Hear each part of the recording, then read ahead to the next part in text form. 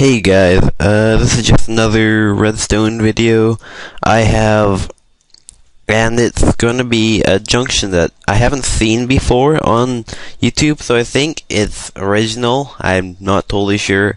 Like, again, like my last video, correct me in the comments if it's not.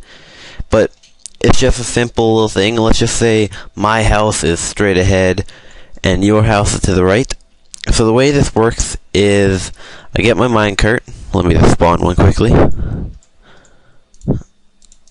Okay, I put down, get in, hit the switch. There we go. So I'm going to my house, which should be straight. And it might have been hard to see what happened there, but I'll explain a little bit more later. And you can do this on the vanilla. I just use the wireless redstone mod because it's a lot of redstone. I didn't want to wire it all.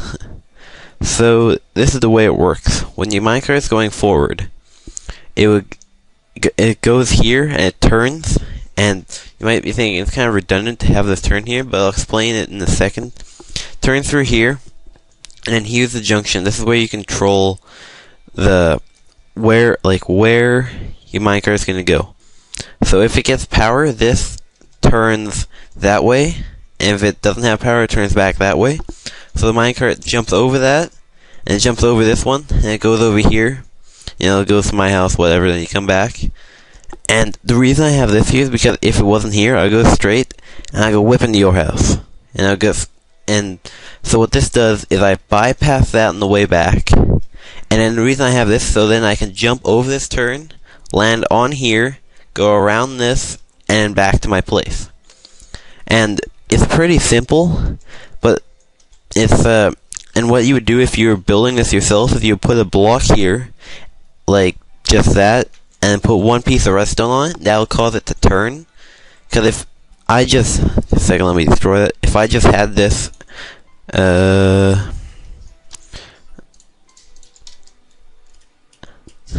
like if I just had it straight like that, see, it doesn't work. So what you do is you put the redstone down until it turns like the way you want it. You can just destroy that if you want, so it's not ugly.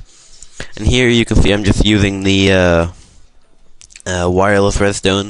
If you want to do it vanilla, you would just put the block down one more under here.